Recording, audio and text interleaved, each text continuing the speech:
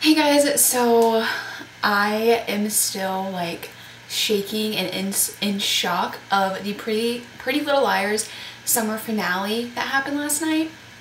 First of all, before I start this video, if you guys have not seen the episode, there's going to be a ton of spoilers in this video, so if you haven't seen it yet, turn it off, go watch the episode on the ABC Family website, and then come back and you can watch this video because I am just no words. The episode starts off yesterday and they've been announcing on their Facebook page and their Instagram and everything that they are going to be revealing the most they've ever revealed in this summer finale. You're going to find out things that you've never even thought about finding out before, and it was insane. Oh my god, I don't even know where to begin. So first it starts off, the girls get like a little magic box that comes to their house. It has all these 4 little ball, I can't know what those little balls are called. They kind of look like the balls you play pool with. They each get their own ball, and Hannah's says basically if Hannah's mom gets released, then Cece Drake is going to come after them because the reporters have discovered that Hannah's mom didn't kill Detective Wilden. The guy from the previous episode came out and revealed that he saw Mrs. Marin leave, so he goes in and tells the police that, and then she gets released, and it's so exciting because I don't know about you guys, but my heart was literally breaking for Hannah's mom. It was so sad. It was just freaking horrible that she had to be put through that.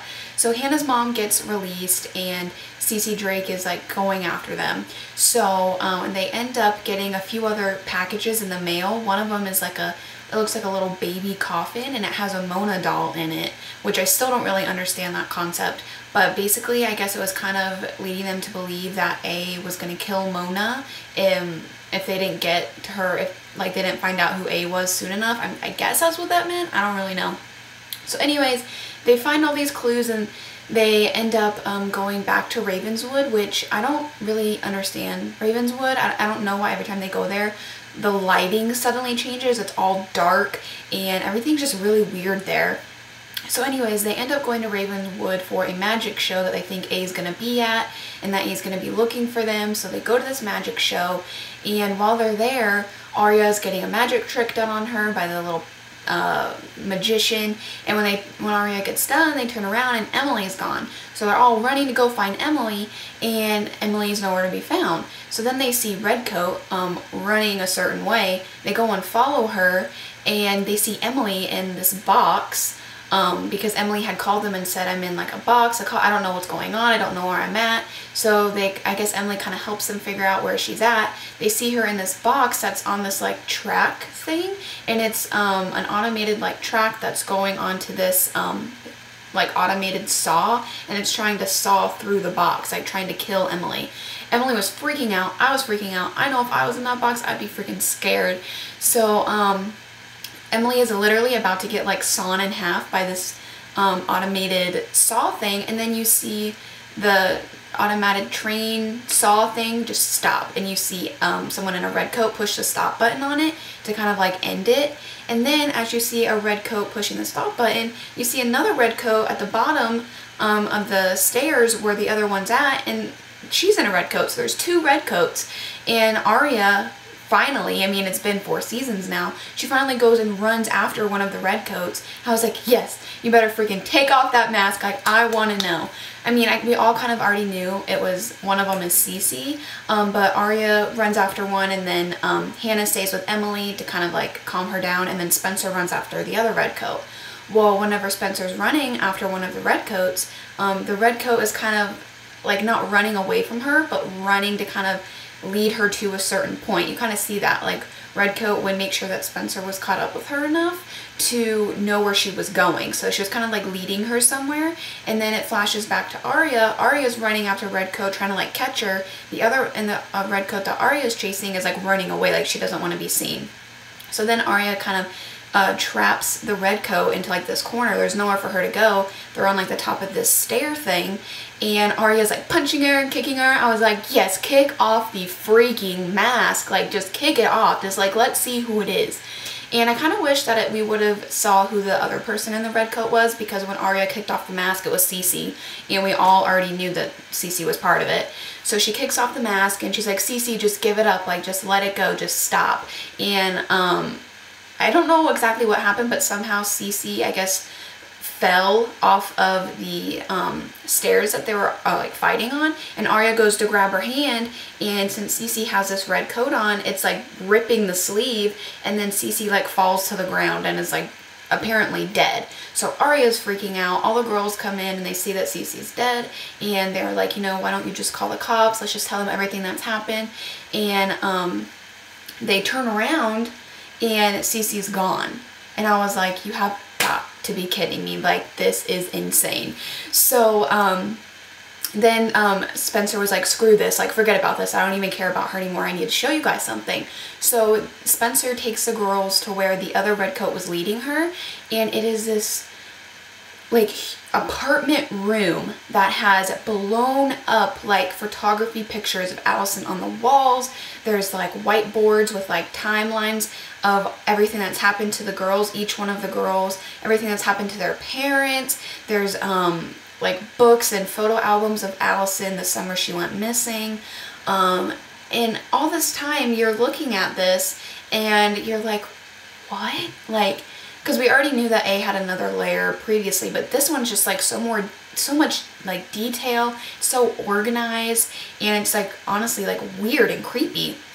So then they're looking through this photo album, and Arya's kind of looking around, and she's like, this is like weird. She's looking at the whiteboards and she sees who A is tracking.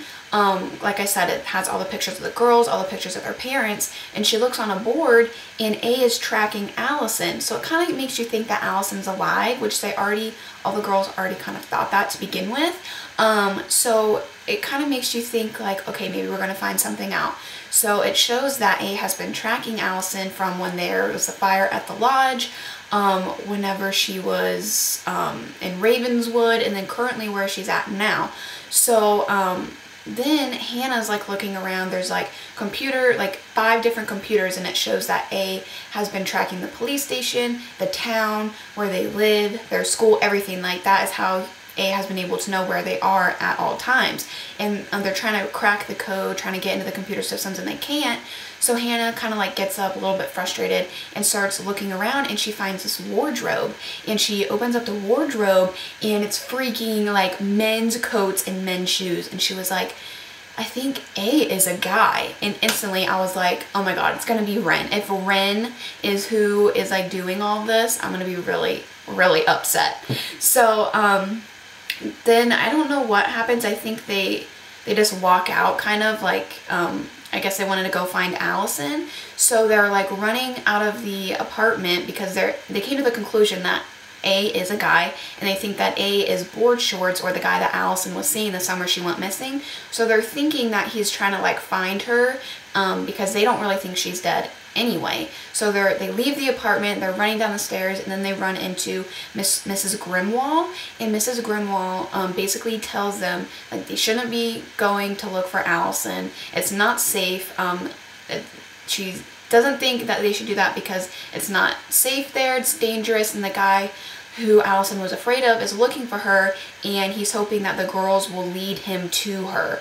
And then it kind of flashes back to how Mrs. Grimwall knows that someone's after Allison, and it shows that the night that Allison was buried in that little gazebo thing that was under construction, and a few episodes back and kind of throughout the whole series, you see a hand like reach up out of the dirt, and you see another hand like grab her out, but you don't know whose hand it is. And Mrs. Grimwall said that she kind of has like psychic abilities, so she knew what was going to happen before it happened. So she ran to Allison's house, drove over there, went in the backyard, took Allison out of the grave. So you find out that Mrs. Grimwall did take Allison underneath the gazebo, and then she drove her to a hospital. And whenever she got to the hospital, she told Allison to stay in the car. She was going to run in and get help.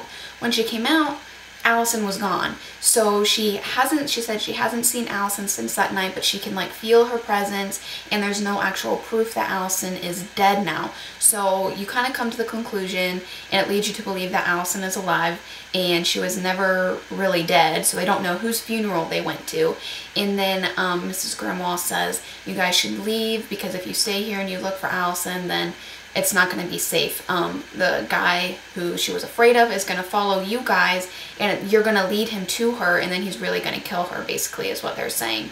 So they're kind of debating on if they should go, and they're by this like costume shop because they want to crash the magician party thing that's going on, because Allison's going to be there. And they're going to get their costumes, and then you see like this black figured coat, and you know it's a guy. And then you kind of see him like walk down the street because he was watching the girls, and you see him walk into the apartment with like A's lair, and then it kind of like spins you around on the person. You see him in his black coat, and then it kind of leads up to his face, and I was like, they better show who it is, because it was like 1 minute left of the finale. I was like, oh my god, I better find out who's in the freaking coat. And they spin the camera around, and it's Ezra. Okay, now I already had my predictions about Ezra, I think it was last summer, but literally like I was in utter shock, complete utter shock. There's absolutely no words that describe how I felt in that moment. My mouth was like completely dropped for a good 10 minutes. It really freaked me out to see Ezra like that. And then you see him get like really mad, and he slams the wardrobe shut because it was closed when he left, and when he came back it was open because the girls were looking through everything. So he knows that someone found out that there is a guy involved. And I like was so like it can't be true. I'm gonna find out reasons why it's not gonna be true, but like it makes sense. But I already had my predictions about Ezra and him being A and that whole theory last summer, and whenever they scanned up to his face, I was just so like, I was in complete and utter shock, and I was trying to think of ways all last night like why he wouldn't be A. But I'm going to leave you guys a link to an article that I read this morning. Down below I'll have it linked so you guys can read, and it has so much evidence that Ezra is A, and it is just, it's insane. And I think, because I'm very upset that I'm not going to be able to watch Pretty Little Liars until October 22nd, which is the Halloween episode they have every year. I've heard so many good things about the Halloween episode though, and normally the Halloween episode is kind of like flashbacks on previous Halloweens, but I think this one is going to be them at the party that that the episode ended in with last night.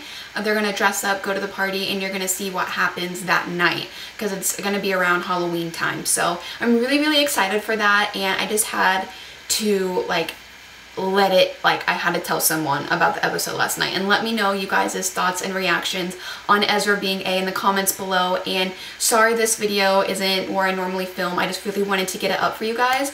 But yeah, that's it for this rant on Pretty Little Liars, and I'm so like still in shock about the whole thing, but I just wanted to get it up for you guys. And leave me comments like I said down below, and I'll talk to you later. Bye.